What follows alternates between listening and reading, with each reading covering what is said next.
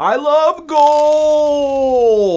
Because in-game gold has been a staple in video games since the 8-bit Link days. And even now, WoW gold farms across the world still rejoice when a new expansion drops. Why? Because people love making money!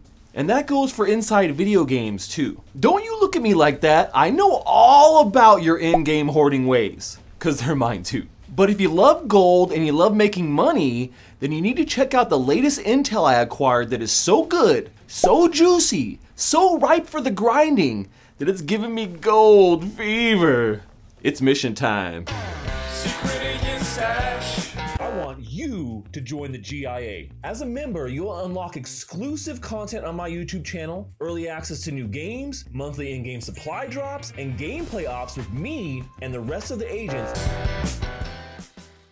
Playing games and making money is like the freaking holy grail to most gamers, no matter how old you are. But the reality is most games today simply are not built to allow the player to cash in on their time and hard-earned loot. The obvious gap in gaming economies has now given rise to the play and earn movement, where you can have fun playing the same types of games you're used to, but also get to earn real-world value from your time. This could be through earning in-game gold that's exchangeable for dollars, running a business in-game, or selling NFT-based skins and items on a marketplace to other players. Now, while some NFT games seem like they just slap an NFT bumper sticker on their family wagon of a project and call it a day, others are using this new technology to create games like Gold Fever, where the whole point of this PvPvE MMORPG is to farm gold and not die. This game is literally built to farm gold and then sell it to others, just like you've seen in good old World of Warcraft for years. Now, Gold Fever takes us back to the 1800s and drops you inside the treacherous rainforests of the Amazon.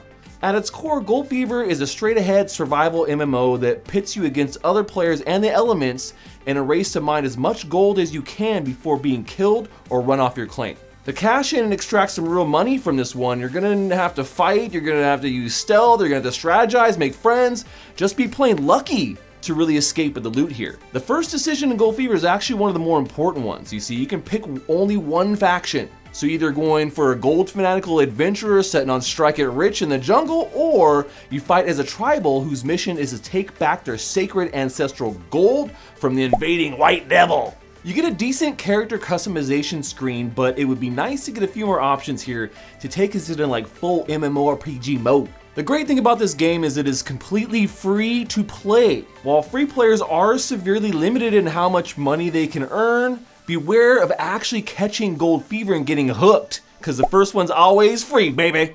At this point, if you're thinking this is gonna be so easy, I'm gonna be filthy rich, let me stop you there. This game is not easy. There are a ton of complicated gameplay elements here, very similar to like a DayZ, but the team has some great in-game tutorials that help set you on the right path. While a lot of survival games tend to be solo missions, Gold Fever has a well thought out party system too.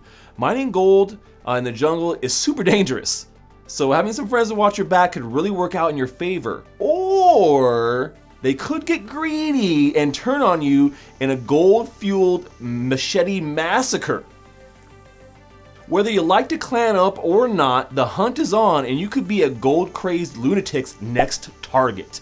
If you're gonna survive out there in the jungle, you're also gonna need supplies. While crafting is a thing, you will have to buy some supplies to get started. Pockets feeling a little thin, no juice in the tank, no tengo dinero? Well, just find yourself a junk pile to dive in and find some scraps to get you started. Okay, so you've got yourself a gold pan, a torch, maybe a donkey. Now it's time to get a mining claim by heading over to One-Eyed Wilhelmina. One-Eyed Willie. Okay, well that's not her name. Like I just gave her that name. I don't know, but you know she has glasses on. We could just pretend she's got a missing eye. Okay, thanks. Bye. Whatever. Now look, there are both free and paid claims. The free claims, of course, contain less gold and will be hotly contested. But once you have a claim staked, it's time to use your map and get to make that journey. The map system needs some improvements for sure, but it's enough to get you where the gold is. Getting to your claim can be quite the trek as the gameplay map is huge, but you can ride a horse there or rent a boat and take all your friends with you in luxury. Just don't forget to put on clothes before you head out, otherwise it's gonna be an awkward boat ride. Now, panning for gold is as simple as getting in the river and sloshing some dirt and rocks around. Or is it? There's certainly a strategy here, and after countless painstaking hours of recon, I found out that gold tends to collect in the bends of a river, so start there. Okay. Well, maybe I didn't do all that research and just had the devs turn on God mode, but whatever, same results, right, agents? If you get good like me, then all your diligent work will pay off in hard, shiny nuggets of glory. There's gold in them rivers. Now that you got some gold burning a hole in your pocket, you just need to make it back to town alive and laugh all the way to the bank, because it's payday. So, this is where it all goes crypto on you. But let's break this down simply with my latest intel report that I have right here. All right, Gold Fever has been in development since 2021. There are 170 million NGL crypto tokens, which represent all the gold that is mineable in the game. Real gold on our planet totals around 250,000 tons, but it's not that rare and will be mined on asteroids soon. You can run over 20 different businesses inside Gold Fever by owning an exclusive NFT. April 27th is the mint date of their Genesis Masks NFTs, which are a huge part of the game. But let's talk about why all this stuff is actually cool and some things I don't like. I love the idea of owning a business in a game like Gold Fever, and having that ownership tied to an NFT makes it easy to trade to others. Banker, butcher, blacksmith, even kennel owner could make you some passive income here. Just please stop letting the dogs out. Now, these commercial NFTs, as they call them, were the first round of sales the team made, and while they provide a lot of utility, they pale in comparison to the upcoming Genesis Mask NFTs. These Mask NFTs are incredible to look at, and I love the lore behind why they give you special powers in the game. I think the team packed more utility in these NFTs than I have ever seen.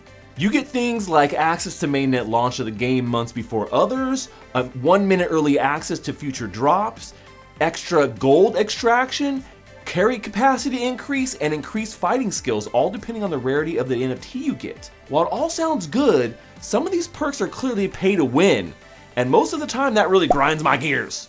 But in a game like this that is focused on extracting value, it somehow seems to make sense. But I still don't like it! The mint price for these Mask NFTs is a bit high, starting off at 0.111 ETH on OpenSea here on April 27th, or you could go into a Dutch auction and use their NGL token as payment. When you smelt it all down, Gold Fever brings some fun new elements into the survival MMO genre by taking a step further to unlock real earning in a game that actually makes sense to grind for that sweet pay dirt. If you haven't caught Gold Fever just yet, jump in and play for free when they launch later in Q3, but watch out, because I'm coming for your stash of gold. That's all we have for today, agents. Like always, this briefing never happened. Secret Agent Stash, over and out. Secret Agent Stash.